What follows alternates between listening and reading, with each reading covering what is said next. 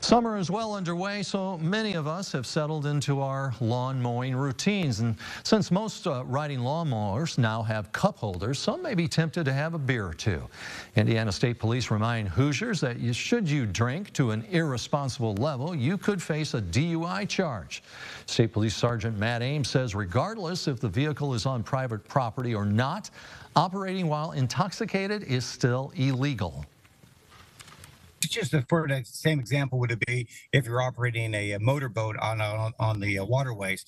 If you're operating a motor vehicle of transportation, you can be arrested if you're above the legal limit in the state of Indiana. And that's just not only with alcohol. That's also any other drugs that can make you have not cognitive good decisions. You can be arrested for that.